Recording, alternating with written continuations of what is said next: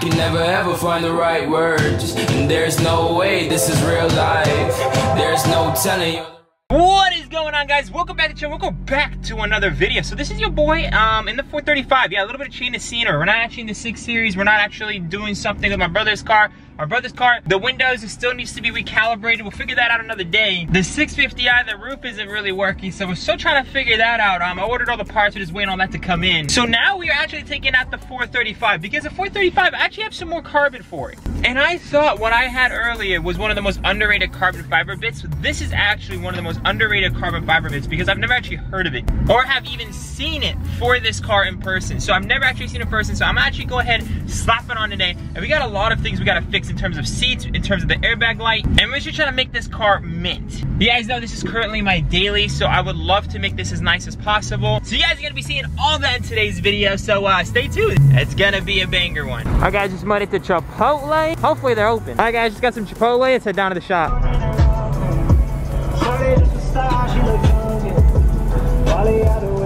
Guys, imagine you put tire lettering on big old trucks. I wonder how that would look. That would be so sick. Imagine if it's your tow rig too. You just have your car sitting up there. Oh man, that would be sick. Goals, guys, goals. My goal for copper is to have a truck towing copper, same color as the tire lettering in Goodyear. I think that would look so sick. Just got here to the shop. I'm gonna go ahead and just chow down real quick and then let's start working on copper. So let's get into it. Back on that Chipotle life. All right, guys, so we just made it to the shop. I finished up lunch. Before we actually do any mods, before we start taking anything out of the car, let's just go ahead and clean it up. It is absolutely filthy, especially the rear end of the car. I don't know if you guys can see that, but yeah, absolute filth. So let's go ahead and just wash the car, make it look all pristine, and then go ahead and take it inside and start putting on some mods. We also gotta fix a few things, so let's just get into all that. I'm pretty sure the power washer is broken, so we're gonna do this good old-fashioned way.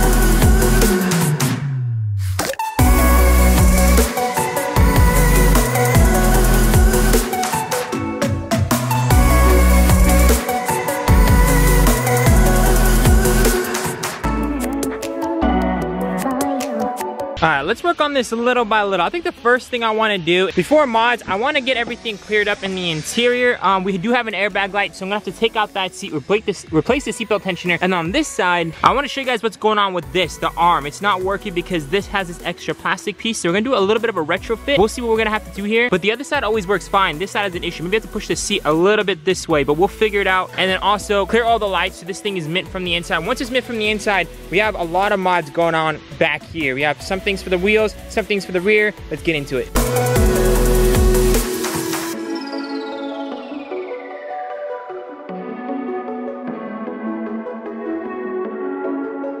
So let me show you guys what's going on from the inside that I'm not really liking too much. So every time I get inside the car, the passenger side doesn't do this, but the driver's side does. Look at the seatbelt tensioner. Isn't it? No, not the seatbelt tensioner, but the little arm. Okay, I throw the keys inside the car, right? And I go ahead and close the door. Look at the arm. It basically drops it as soon as it gets near this. Let's go ahead and try that one more time. So opening up the door, it goes back, it hits this little plastic thing. As I close it, you guys can see again, it just snaps right off. So anywho, what we're gonna do right now is just go ahead and take off the passenger seat and put that back in. I'm gonna try to push it towards the inside of the cabin so the seatbelt doesn't hit it. This is the one I got from my original seats. Apparently the one on both of these seats were blown, so even the passenger one, this car must have been in a really bad accident if even the passenger one blew. But thankfully I removed them both off my other seats, so we are good to go. Hopefully I find a third key, you never know. Anywho, let's go ahead and pull out that second seat. First things first, guys, we're gonna have to go ahead and disconnect the battery. While we're actually back here, I'm gonna go ahead and clean up this trunk. You guys see, got a lot of blankets. Some nights I tend to sleep at the shop, so I have the blankets. You know, it's those late night grinds. But anywho, I need to clean this up around here. And we're gonna go ahead and just disconnect the battery because I'm not trying to have any airbags blow on me. I'm just trying to have all these airbag lights disappear, you know what I mean? I'll go ahead and leave my Scooby-Doo blanket right here just in case we don't close the trunk. The last time I closed the trunk, I had to have John come out here and jump the car from the front. This car is so dumb. I don't understand why they don't put an actual key on the trunk, and there's no way of manually opening this from the inside, so it really sucks. You have to actually jump the car. Anywho, all that being said, I just realized something.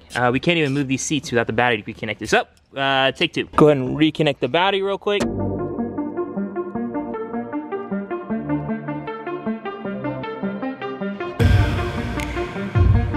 just went ahead and removed all the bolts on this side. The other side, I'm actually gonna remove all the bolts, but I'm just gonna loosen it so I can push it inwards. So maybe this seat buckle won't be hitting that plastic. I did realize there's a screw right back here and you can remove all this plastic trimming, but I don't know, I really do like it. And there's also a way maybe I could trim around it where you guys can see like that splice in between the two plastics, I might be able to just trim around that and make it look as clean as possible. But again, it's not gonna look as good. So I'm gonna try to push the seat over to the inner. Hopefully I can move it as much as I can. And hopefully the seatbelt should be able to get grabbed and latched on.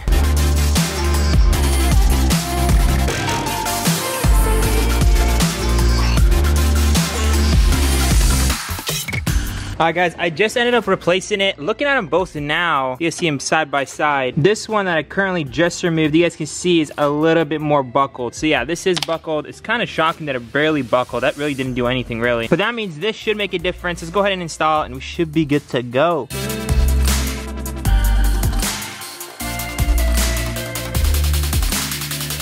Alright guys, now that we have both seats in, the batteries reconnected, let's go ahead and plug in Carly and see if we can get rid of this airbag light. And that brings us to today's sponsor, Carly. So if you guys ever wanted to code your car, if you guys are trying to clear check engine lights, to do any kinds of fancy coding, even reset your battery, configure your new battery, pretty much anything to do with coding, Carly can handle. And it's just, and you can connect it to your phone just Bluetoothly. You don't actually have to have a computer, which saves so much time when it's so easy. Just connect your phone to it anywhere you are and just code it. Super easy to do. You don't need to actually know codes. You just need to literally click lights, code, that easy, or like folding mirrors, code, that's it. There's step-by-step instructions, all that good stuff. So if you guys want to cop one, check out the first link down below. Without further ado, let's go ahead and clear my check engine light. Hopefully it goes away. Alright, let's go ahead and plug in Carly. I think it's, yep, right over here. See if the light, yep, there you guys can see it. You guys can see the airbag light is still there, but I replaced the seatbelt tension. The seat is hooked up. So let's go ahead and go on Carly and just go ahead and see if we can clear the codes. And then once it connected, you just click on health right here.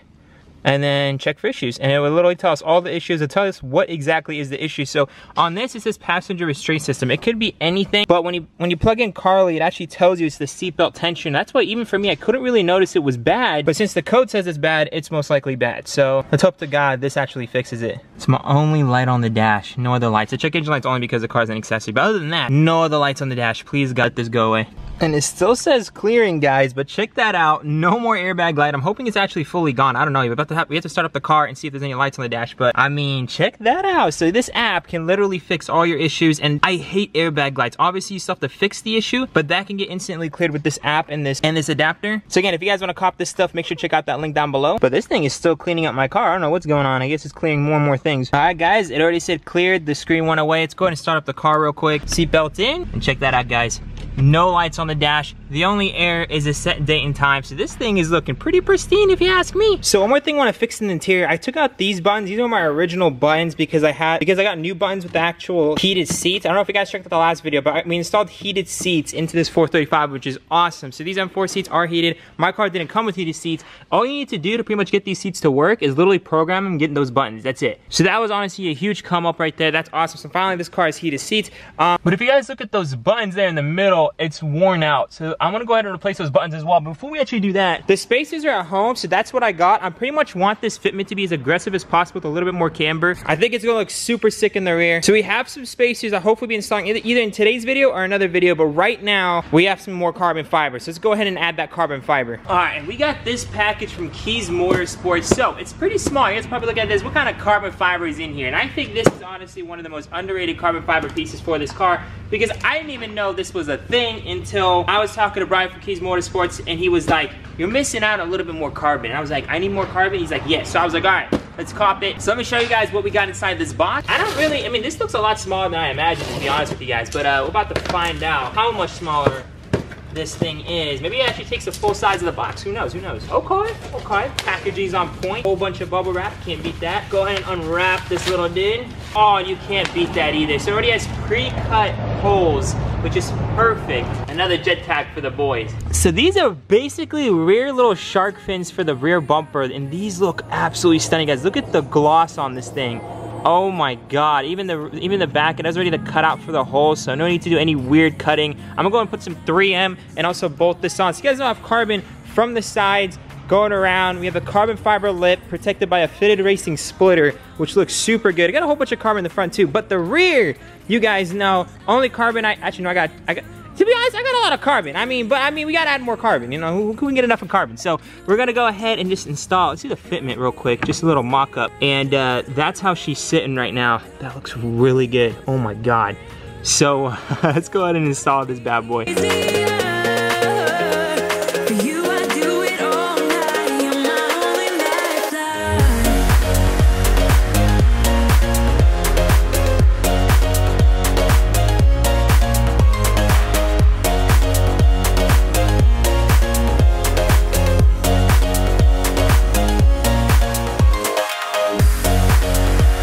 check those out. That looks so good. That finally complements the rear. I wish it wasn't like this part wasn't actually coming up as much, but it still looks super good. It definitely fills up the rear. I'm going to just wipe this real quick so you guys can check it out. But yeah, definitely actually helps out with the wheel. So basically the wheel is wider than obviously the bumper. So this definitely helps out, brings it in towards the diffuser. So these are super cheap, super affordable, and it's a small accent to the rear bumper, but looks so good. So again, if you guys want to cop these, check out the first link down below from KiesMotorsports and use code Nour5. That applies to anything from KiesMotorsports. So use code Nour5, that'll help me out, give you guys a discount. Without further ado, we have one more thing we got to do today, and then I'll go ahead and pull out the car so you guys can see that carbon. And John just brought out a good point. The back piece matches like this because this piece actually goes in like, that's kind of like a wavy bump and then it comes up. So that's super sick. This is all from KiesMotorsports, so all the carbon matches and looks super good. This is super shiny. The rear diffuser isn't as shiny. It needs to get polished out again. The exhaust is definitely just like doing its work, but I do need to polish on my carbon one of these days. Let's go ahead and see if I can remove these buttons and transfer it onto my new trim because these look a lot better, and the one on my new trim looks just beat.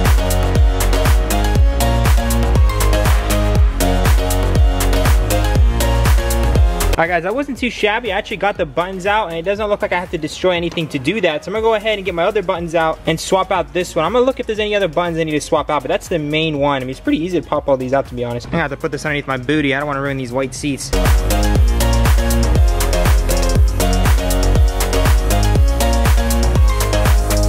I know it's looking like an absolute mess, but 3, 2, 1. And just like that, guys, it is back together. See? Yep, works just like that. Sounds perfect. LEDs look good, everything's good to go. So the last thing I want to try out at least is the spacers. So hope to God they fit. We're going to try that hopefully tomorrow morning, right before this video drops, and I'll edit it and get it together. Or if it's not in this video, probably in the next. I have a little update on the channel as soon as I get home for you guys. So let me just wrap up things around here, get home, get cleaned up, give you guys a small update. Guys, look at these seats. Oh my God. Alright guys, the car is really loud right now. That's because the car I think is stage 2 and it's kind of tuned for the fan as well, but it is super loud. It is a super hot day out as well, so I'm thinking the car needs to try to cool itself down, but that is kind of insanely loud, I'm not gonna lie. Anywho, your man, I feel like I'm getting some kind of allergic reaction. My face is like becoming like itchy, I don't know why, but it is a super hot day out. Right now, we just got home, and I wanted to get my dad's car out of here and put some spaces on the 435 to see if there's a big difference or not, and if it looks good or not. Like, I want to see if the car will literally rest on the rim. I think that'd be kind of insane. So without further ado, let's go ahead and attempt it and get my dad's car out of here. Guys, it's been getting so hot. Literally, it started peeling right here. That's crazy. It was no peeling before, but right now with the stupid heat out here, I thought about moving to Las Vegas. I'm not gonna lie, I thought about it because Royalty Exotics is down there. It looks pretty dope, but no, it is super hot. Guys, my brother actually just got home. Before we actually start working on this sucker, let's go ahead and check out my brother's car real quick. He said he got the check engine light again. Brother, we're gonna have to use Carly again to figure out what's going on here. And the bumper, bro, like, what's going on, dude? Like, bro, like, bruh. What happened? What'd you hit? Anywho, here's a Carly adapter, my G. You're gonna have to plug it in. You know, this video is sponsored by Carly. Just wanna let you know. Here we got Carly to the rescue once again. Going to put E92 2011. Let's go ahead and check the health. I don't know if you guys can see that, but we're diagnosing right now. Okay, so we have one for the engine, misfiring in cylinder 6. Okay, he needs to take this thing back to BMW. It looks like he has either ignition coil, spark plug, or the valve cover. He already got new spark plugs and ignition coils, so this looks like maybe a valve cover job. This isn't gonna be fun, but he does need to get this done. My brother's heading out. He got a stupid cylinder 6 misfire, so he had to take it down to BMW. He took it down to Schwab because it's kind of an alignment issue. He got that fixed. So the car is slowly coming together, but surely. He's gonna go down right now, wash the car. It's absolutely filthy. While he's doing that, we're gonna go ahead and take a look at this one more time, because look at the fitment. This looks absolutely insane. Shout out to KiesMotorsports for this. Now, speaking of fitment, we want this tire to come as close to this as possible. So let's go ahead and put on a 12mm spacer and see how it looks. I think it's gonna look bazonkers. Let's go ahead and try it. I might even have to roll the fender a little bit if we need to. We'll have to see, because I want this. Hopefully it fits even, because 12mm might be a little bit too thick and it might be too aggressive. We'll find out right now. You know the drama is never ending. Don't let it get the best of you. I actually don't know how much more camber I want to go. This is pretty much nothing. I mean, I'm gonna need some new tires. Make sure this thing isn't bald anywhere. Jeez. Yeah, your man needs to get some new tires. This is looking pretty bad if you ask me. I just wanna give a huge special shout out to BurgerTuning. These are some 12mm spacers I was actually gonna install in the 6 Series. We got some new ones for the 6 Series, bigger ones actually. Let's go ahead and try these 12mm, and hopefully this is just the amount of thickness that we need. So what I like to do is to grab the little guiding tool, just go ahead and thread it in just a little bit. Actually, let's do it from the top, so it actually holds a little bit better. So we can go ahead and just put it like that. You don't have to tighten it up all the way. It doesn't have to be snug either. Just a little bit, and then this thing would just guide in there. Bam, check that out. Lines up perfectly. Now we can go ahead and put on the wheel, and it's gonna line up perfectly because of this as well. This tool makes life so much easier.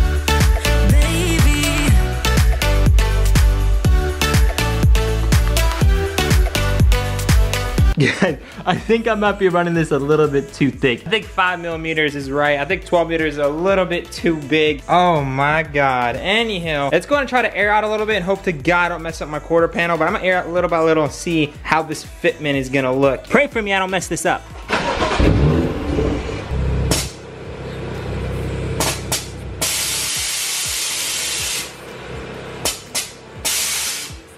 That is some real tough fitment, but that looks super aggressive, guys.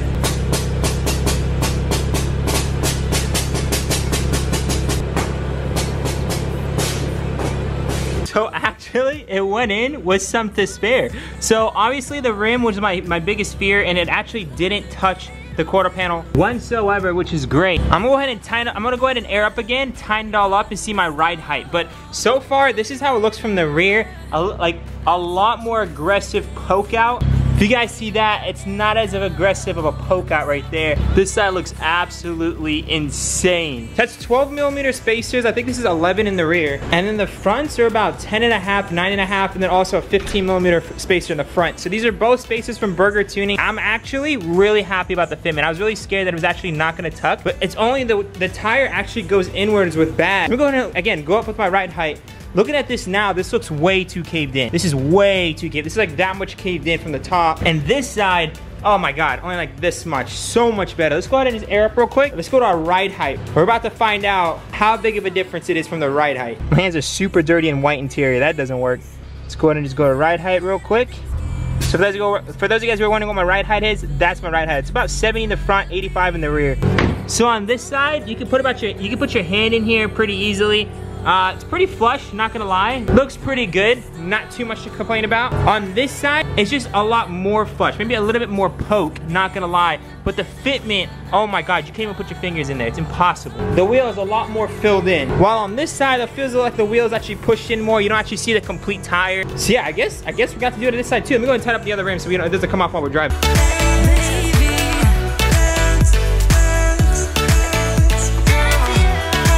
I guess we'll take it out for a test drive on ride height and see if there's any issues. Cool, it was able to air out. So, as long as the car, it actually aired out perfectly without stopping, which is kind of weird. So, let's go ahead and put it back to ride height. And if it actually drives on ride height and there's no rubbing in the rear, this might be the perfect fitment.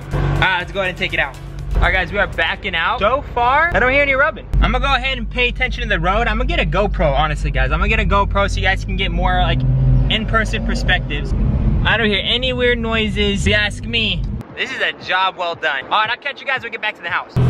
Guys, this fitment is absolutely insane. I think I absolutely maxed out the rears and I absolutely maxed out the fronts. You can't put a card in here. Actually, the fender is slightly bulked out because of how much I maxed out the fronts. So yeah, I'm really happy about this fitment. Super happy the rear doesn't rub, so I don't have to send back those spacers. Huge shout out to BurgerTuning for the spacers, and again, huge special shout out to KiesMotorsports for the rear carbon fins. If you guys need any of these spacers or the fins, they're linked down below. Shout out to both of them. And if you guys are trying to get anything from KiesMotorsports, once again, use code Nour5 and 5% off anything from Kies. So today we're kind of on a roll. We got the airbag light removed, we replaced the buttons, we put on some spacers, put on some carbon. We did a lot of good stuff, even replaced the seatbelt tensioner. But anyways, guys, some coating stuff's gonna happen pretty soon that I'm not really too excited about. Kind of unfortunate, but has to get done. That will probably be coming up in a future video. Also, I got some other news that happened with the 435. It's right here, actually. I don't really want to talk about it. We'll talk about it in the future video as well. So without further ado, guys, I love y'all so much. If you guys want to be shouted out in the next video, make sure to check out the merch down below. Every $20 spent will be shouted out in the next video, and will be featured on the 650i plaque once the build is complete. So without further ado, guys, I love y'all so much. Remember to stay humble. I'll see you guys in the next one. Peace out.